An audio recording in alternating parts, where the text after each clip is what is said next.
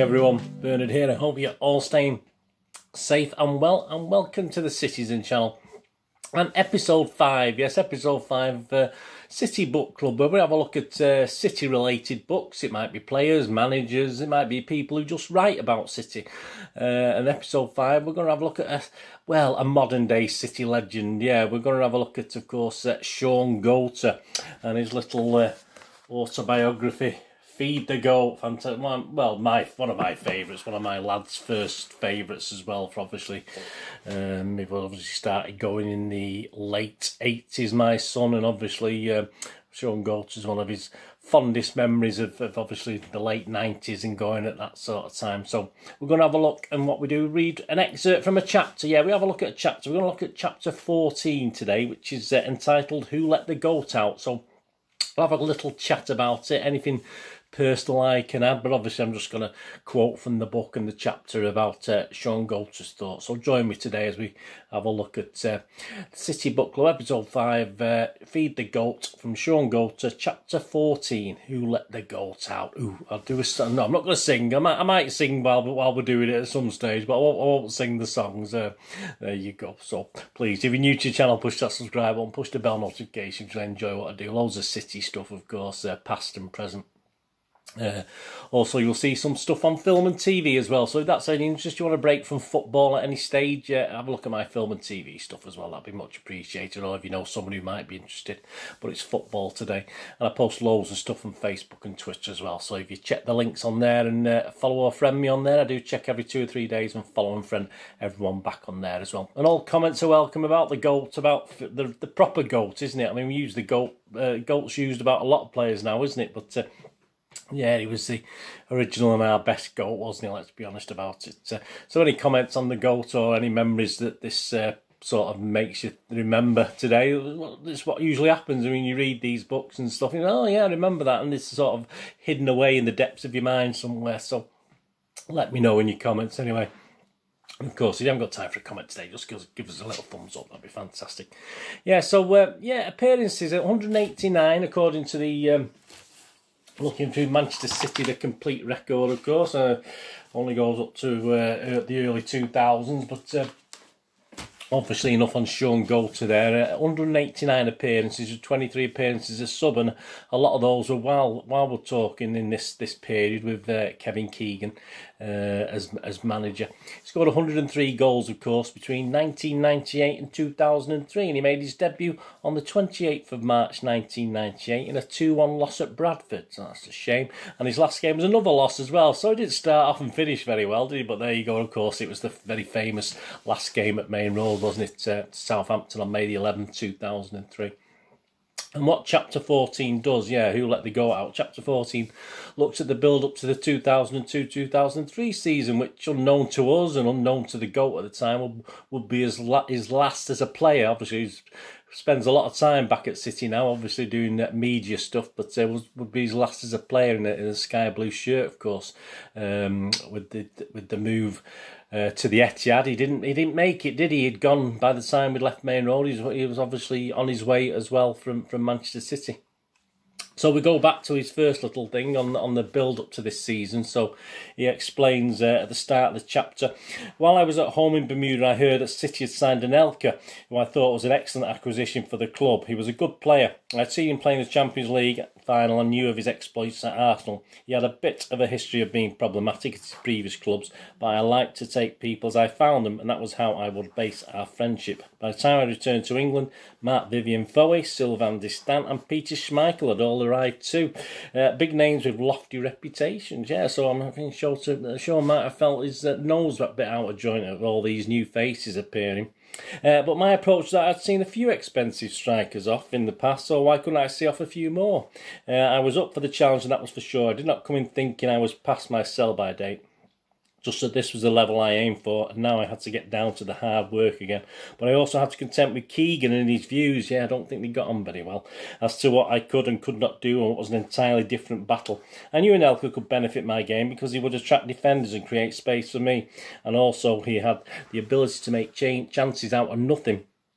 I hoped we would get the chance to play alongside each other. Anelka illustrated that we were paying out a lot of big salaries now, but that did not bother me because I felt that if you were happy to sign for a sum 1 week, you shouldn't complain if somebody signed a week later and got more. Very philosophical, our Shaun, wasn't he? You shouldn't complain that got more because you were fine the week before. I just thought, well done to those lads. That was what the club wanted to pay them. There are a lot of strikers at Main Road now, but so as I felt I had a chance, my future was with City, and nobody would have been able to entice me away. Keegan was still my motivation, although he still did not know. Training was going well. I knew if Keegan wanted to push me out of the picture, he would have the City fans to deal with because they were 100% behind me. Yeah, he's already a legend by then, wasn't he? And would no doubt be keen to speak on my behalf. If he wanted his own big-name signings in, he was going to be under pressure from the supporters because they always seemed to want me to play and their backing was unwavering and unconditional. I hope that things will go well and I would overcome the latest set of hurdles placed in front of me. But it was not until several games into the campaign that I finally played. Yeah, it was actually a Worthington Cup game against Crewe Alexandra was his first full game of the season. He had a few sub-appearances. As I sustained a toe fracture in July 2002 in a friendly game against Huddersfield when one of their young players landed on my foot. Coming on as a substitute at Arsenal, Keegan preferred the Anelka Huckabee pairing, and I knew I had to bide my time yet again and wait for a chance. I'd been here before and knew what it took to ride the storm. Yet I was particularly hurt when Keegan started a home game against Blackburn with reserve team winger Chris Shuker, up front instead of me. I asked Keegan why he had not given me the chance to start the game, and he gave me the usual waffle. He was searching for a partner for Anelka, but it seemed he was determined to play anyone rather than me. However, I did come on as a substitute, and in a few minutes Danny Tiatto was sent off for a foul on David Thompson. We were losing 2-0, but Anelka pulled one back, and I scored a late equaliser to secure a 2-2 draw. I think Keegan actually made some more positive comments about me after the game. That was a first. He spoke of Tiatto's tackle to the press, but I do not recall him saying anything to me in the dressing room. Yeah, so talking about, because it was early October, and obviously you've seen the image of the Worthington Cup game there. I think there's just over 21,000 there that night. I was there with my lad that night. So yeah, he talks about. He goes on to talk about another striker called, obviously absolutely forgotten by me, Matthias Vioso, Argentine, who was actually partnered Forlan recently, and obviously came to City for I think it was an estimate between £3.5 and £4 million. So it wasn't cheap, but apparently Keegan had told him he wasn't going to play, although obviously I've read in programmes since that he wasn't sure of the reason he didn't play a game for City. He played in the reserves, he didn't play a game for City.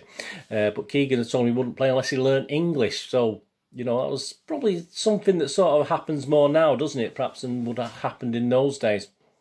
As I said, he was a top scorer for the reserves, but never actually. I think he got to the subs bench once, but he never actually made a full appearance for City. He goes on to talk, of course, the other sort of mini City legend in Ali Benabi, who was then the captain of the team, and he'd seemed to be concentrating more on less on playing football and actually doing more of the coaching side. And Shaun wasn't quite sure about this, and the players weren't quite sure about this at the time. And he was sort of in and out of Kevin Keegan's office all the time as he's sort of becoming his number two, if you like, even though he's obviously still playing as well. He goes on to say that a defeat to Southampton in October 2002, 2-0, was the sort of day that Keegan had sort of lost the guys in the dressing room then, obviously the guys who were there that perhaps weren't brought in by Keegan. And it was a game where we actually got booed off. They actually got booed off the pitch by City fans. No, never. Yeah, we used to do a lot of that in those days. Not so much now, obviously, but certainly in those days we weren't afraid to boo the players, that's for sure, even though we loved most of them. We weren't afraid to boo the players. And yeah, Shaun was in and out of the team, but he, as I said, he made that full appearance in the Worthington Cup. But he's never really sure of his place as Keegan chopped and changed. He was totally unaware, really, by, the next little segment we're going to look at, and the sort of final sort of brings a conclusion to his chapter. He wasn't actually aware on when it came to November the 9th, 2002, which is a significant date. Look at that programme there, that his goal tally had stood at 98 at that point. There is mention of it in the programme, etc. keep your eyes peeled. There will be a special City Moments in Time coming out about this this game, this 3-1 victory over United. But yeah, he wasn't aware that his goal tally stood at 98 as the Main Road derby loomed. United were well placed that season. They were third, although obviously I think Arsenal were sort of well ahead at the time. But only about a third of the way, only about just over a third of the way through the season. City, though, was struggling down in 14th with a 2 or 3 point gap cushion to the relegation places. But again, we weren't doing fantastic. So yeah, again, Shaun takes up the story of this approach to this game. It was the last Main Road derby ever, so we knew we had to beat United for our fans, but we had our work cut out. Lucien Matomo and Gerard Vikings replaced Distant and Steve Howe, who were both absent, and we started as underdogs. Well, we normally did in those days. I had studied United and knew that if I scored against them, it would not be enough to get overexcited because they had a habit of coming back. I think we all agree, mate. We all knew that. To remain calm until we were certain of a victory was the best approach. Yeah, I probably waited for about the 3rd minute of injury time and a couple of goal cushion before I got giddy about beating United, to be honest with you. It felt good to be on the stage in front of our supporters. This was the opportunity I'd been waiting for. I was upset that Beckham and Roy Keane were out because if we beat them, I wanted us to beat all of United, not be able to make up excuses. Yeah, so they were slightly weakened by that, weren't they? I must admit, but hey, we've played enough derbies with a weakened team. This game for me showed the true quality of Gerard Vikings. Whenever he was called upon to do a job, he did it superbly. In fact, whenever he marked me in training, I always had a difficult time. On this day, he marked Ruud van Nistelrooy as well, as I've seen anyone do. Gerard was not the quickest, but he read the game well, and that day he did not allow Ruud a sniff. Yeah, Gerard Vikings. Quality. I had watched Ruud's game over a couple of seasons and come to the conclusion that our games were not a million miles apart, and neither of us seemed to get many, if any, goals outside the box. Well, that's not his style of play, was it? And the fact that Gerard marked Ruud as well as he did me, proved we had a similar style. Every time Ruud made a move, Gerard had him in shackles, as if to say, "I've got you. You're not going anywhere." I was very relaxed as we kicked off. I'm glad he was. I think I was. I am. Many City fans weren't. Anelka scored an early goal to put us 1-0 up. But Paul Scholes soon made it 1-1. It was a fast, exciting game, but when Mark Vivian Foe played a long ball up front, he miscued it and he was heading out for a goal kick. As the ball rolled towards the line, I thought I could make the ball, a bad ball, into a good ball. Gary Neville seemed to be trying to shepherd the ball out as I chased him down. I could see the ball was going out. I expected him to shield it as I challenged him, but then he decides to play it back to Fabian Barthez. I anticipated his next move and put in a block tackle, and the ball stayed in play. I edged him out of the way, took the ball in towards goal, but there was nobody for me to square the ball to. I was on my own. So I went along the goal line and tried to angle back in a little before hitting the ball low past Barthez and into the net. While the fans went hysterical, I stuck to my guns and avoided getting too excited because United had plenty more left and were not about to roll over. I've seen enough teams fall into that trap of thinking the game was won and end up losing. Yeah, I mean, I must admit, I think I did celebrate a little bit when that game, but you have to, don't you? But yeah, you probably, at the back of your mind, you do think it's all going to go pear-shaped, unfortunately. We were playing well and I was feeling good all the time, thinking now they're going to see the real Shaun Goater. I was up against Laurent Blanc and Rio Ferdinand, and I found the game very easy. I was spinning off them, laying balls out wide or into aisle, and then letting him take over. We went in 2-1 up, at which point I heard Feed the Goat as its loudest ever. The fans had come up with a new song, Who Let the Goat Out? Yeah, I think we had 3 or 4 songs for Shaun Goaters, didn't we? Come on, feed with goals, and all of that sort. I mean, I think he's one of the most... in history, I would have think the most sung about, where we made most songs about a player, to be honest with you. And I thought, I'm having that one as he listened to Who Let the Goat Out. I liked the tune. It reminded me of a summer in Bermuda, so I was very happy with the City fans' latest release. Early in the second half, Isle picked up the ball in the middle as I ran infield. I saw a gap behind the defenders and began to sprint into it, knowing Isle would find me. He played a perfectly weighted pass into my stride. I had to hold off 2 defenders, but delayed my shot until I drew closer and closer to goal. Choosing the right moment to pull the trigger would be the key, and having studied United, I knew Barthez' habits as a sharp and agile keeper. If you hit the ball in low, he had the ability to make some fantastic saves.